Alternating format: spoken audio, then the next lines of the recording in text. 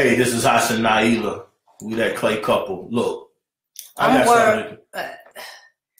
working, and he know it, y'all. Look, and I don't know what he's gonna say. Look, try this at don't you try this at home. Don't try what? What I'm going to talk about. All right.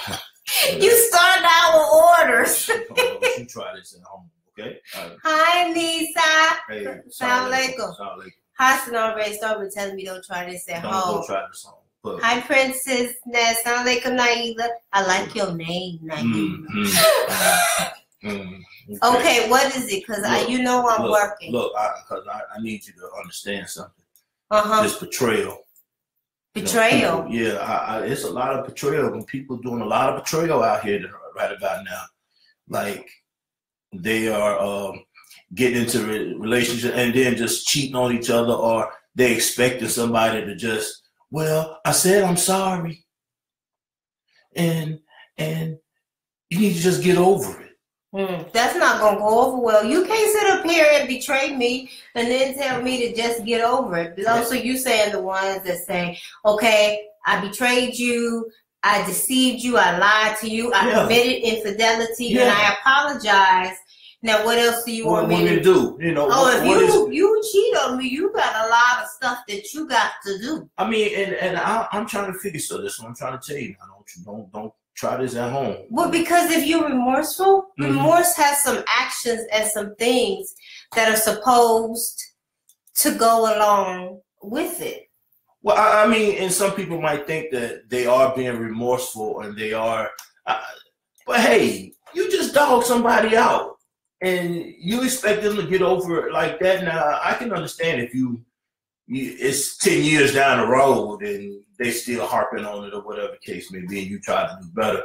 But these things, if it's new, relatively new, even a couple of years, I would say a couple of years. Say for betrayal and deceit, I'm looking for about 1 to 3 years for a head and a heart to heal. Right, exactly. And so there's going to be some things that people real naturally would have to, I won't say let go or get over, but they need to really just come to a realization that, hey, I messed up. And okay, I have to take some of this. Okay, but the problem that people really have with remorse is that remorse puts your flaws in your face. And nobody wants to answer to that.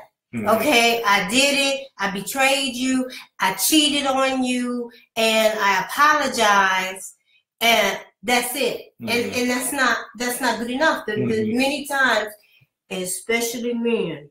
Wait a minute now. Especially men, they ask for the woman to be quiet. Now, and I'm not saying that women don't do this. Right. Because this is equal opportunity across board, in my opinion, from what we've been seeing. Yes, because women cheat also, and they do things that are considered acts of betrayal as well. Right. But that whole be quiet thing, or the ones where, since you betrayed me, I'm gonna drag you. Right. Yeah, and that's that whole mutual, what they call that? That's that mutual get at each other type of action that's going on, and that's not good. That's not right. Okay, so if I mistreat you and you mistreat me, well, we good. Right. Even swap ain't no swindle. Nah, that don't work. That don't work.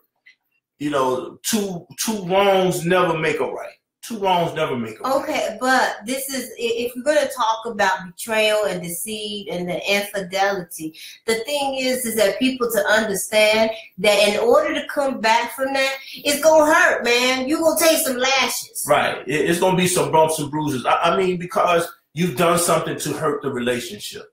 Yes, we ain't even said anything about the person, the relationship sitting in the cut crying.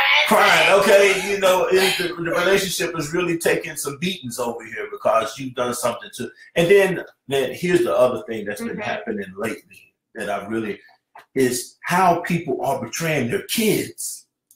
What do you mean? I mean, it's like, okay, they get married. The kid doesn't know anything about the marriage.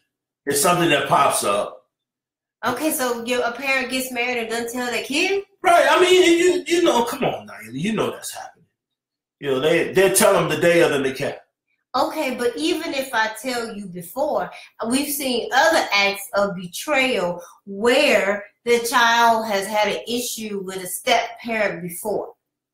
Well, and that's true. That's true. And then the child is upset. They're mad, upset because they haven't healed from that. And now you get ready to bring another one in. And now I feel betrayed. Because we just think, okay, well, I divorced that step parent. You good, right, baby? Right. It's over with. He gone or she gone. Oh, and so we're good as it's me and you again. And they're not. They're not okay. Right. And so now for a child, you get ready to do that again? You're going to bring somebody else? You're going to bring somebody else into this situation? You're going to bring somebody else for me to have to learn, and then you don't even give a proper introduction to it. Right. Well, even if you do give a proper introduction, sometimes the kid just really ain't gonna be cool with it because of the way you did it. I'm thinking of another one. You know, the folks who say, "I want to get married and I'm gonna love your kids just like you love your kids," and then you marry them and they don't like your kids. Right. I mean, and they don't really, and then they think because they've worked in a school or they worked around some kids, or they keep their niece and nephew or something like that, that it's going to be okay. That's a different relationship. That's a totally different relationship. Right, and so I'm just thinking, oh, we're going to blend. We're going to get married and we're going to be okay. How? Because you've seen a child before? Got a kid next door come over to your house. Well, even if you have children of your own, that's still a different relationship. And now here it is, I'm married to you, and you don't like my children. I mean, what am I supposed to do with you? Right, exactly. I'm supposed to keep you? I'm okay, you know, I mean, you got beef with my kids, and you don't like my kids, and then somebody will say, well, how about this? We're going to stay married. I'm just going to live somewhere else, and we just get together like that. Ooh, what is that? And then now your kid got to go through the point of saying, okay, he don't want to be or she don't want to be around us because of us. Well, and you still keep that relationship. That's a betrayal. Okay, but then what the other part of that is that you never have to learn how to be a blended family. So how are we going to learn how to be a family unit in two different places? The only way that happens is at some point you have to cohabitate. And again, we're not dealing with the betrayal. It's just like the person who committed infidelity and says, look, I told you I'm sorry. Get over it. So let me ask you a question here. Yes. Give me maybe one or two quick remedies on how to deal with that. Why you ask me that? You know I'm working. Okay, remedies for betrayal and deceit. I think the first thing is to understand that after you apologize, you have some work to do. The apology itself and even not doing the behavior again is not going to be enough in regard to remorse. That is not how another person's heals. Oh, you home now. Oh, you coming home early now. You gonna come home on time now. Oh, right. You quit lying about me to your mother. Oh, no, that's just not going to be enough. And to find out from the person that you hurt what they want to see. Now, we've seen this. You ask them, and they'll say, I don't know. And that's a problem. Right. I can't tell you that I want you to fix. I want you to fix something, then I'm going to tell you how you can fix it. Yeah, just fix it. Just do it. That part. Right. That is a... Because that's you shooting a lot in the dark. You know, that's shooting a lot in the dark. So, okay, that's one. Give me another one. Give you another one. Yeah. Give me another one. I'm putting you on the spot today. I see. Yeah. Okay, I would say that another one would be find out what your individual motivation is for doing whatever it is that you did. Right. Because the betrayal really doesn't have anything to do with the other person. Even though that's what we always think. What did I do for you to lie on me? Right. What did I do for you to hurt me? Right. What did I do for you to cheat on me? What did I do for you to take my money? We're always thinking that it's something that you did personally. So, and it doesn't. Don't take that guilt.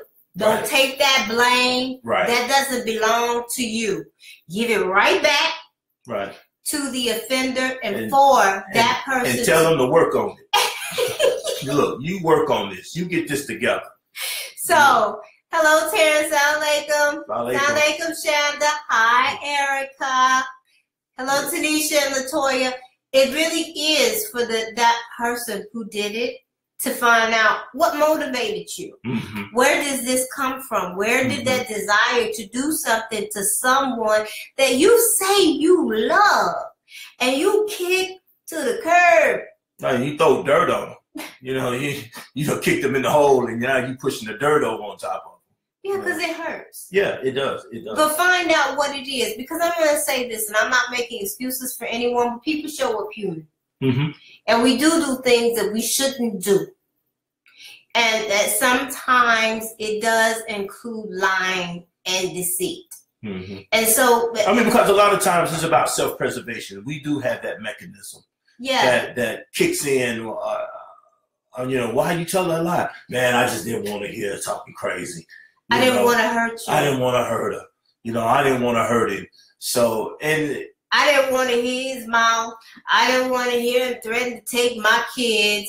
I mean, we can go through all these reasons of why someone does it. And again, it goes back to, I don't want to deal with the outcomes of what it is that I did. Well, you know what? If you feeling froggy like that and you want to jump, then you have to deal with what jumps back at you. Exactly. Don't, and you don't get to choose what that's going to be. Exactly. So don't tell me when I can't be mad. Don't tell me, oh, you ain't got over that yet. You don't get to tell another person where they're supposed to be in the forgiveness process.